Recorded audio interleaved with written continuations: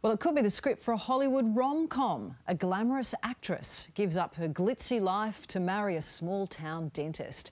But this is the real-life love story of a Bollywood superstar who now calls country Australia home. It's been like a tornado, a whirlwind in my life. It's changed so much. From Bollywood to the bush. Did you know about the sandflies? No one tells you about those.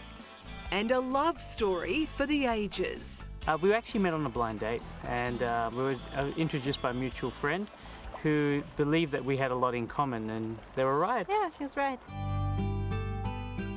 Chinchilla is a small rural town west of Brisbane, population 6,600 people. But the area most famous for its watermelon festival has now been put on the international map thanks to a new star resident.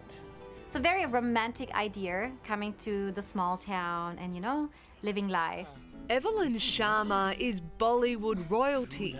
You know you're not in love with me. I am. Oh. I really am. True love.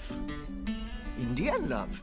Originally from Germany with an Indian father, she quickly rose to fame as a model and movie star when she moved to Mumbai in 2010. Hi, I'm Janet. Hey. Hey. I got approached by production houses and directors for movies, and I signed 5 films in my very first year. So how does someone so famous end up in little old Chinchilla? Turned out to be the best thing we ever did. After meeting in Mumbai, Evelyn started dating Australian entrepreneur and dentist Tishan Bindi, who had just bought this dental practice down under. As the pandemic unleashed on the globe, the couple thought there was no better place to wait out the virus. A big detox, almost, mental detox. Sometimes I was just lying in my garden on the grass and the butterflies were coming by. It was quite the adjustment for Evelyn. Mumbai has a population of 22 million people. Their paparazzi followed her every move. Hello, ma'am. First couple of nights I slept in Australia, I was like, what is this screaming cat doing? And my husband was like, that's a bird. But Evelyn soon adjusted to country life, finding a new circle of friends at, of all places, the Chinchilla Gardening Club. They embraced me so much. It was lovely. It was like suddenly, like we have about 100 members in our garden club, and it felt like I've got all these moms and grandmas. Which was much needed help when Evelyn and Tishan married and then welcomed baby Ava late last year. It's you know, this little person that just completely relies on you for forever. Now the sounds and sights of Bollywood are almost a distant memory.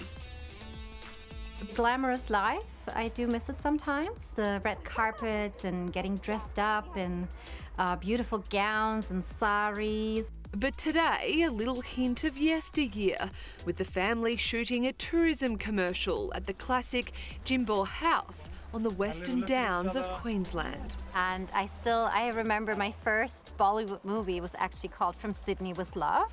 And I was shooting in Sydney for a month. And so just being back on set in Australia has been such a pleasure. For Tishan, it was a first, but a pleasure to be promoting the countryside they've come to love. The allure of the country has always been there. And I've always had dental practices throughout the country. So for me, when the pandemic hit, there was no other better place to be.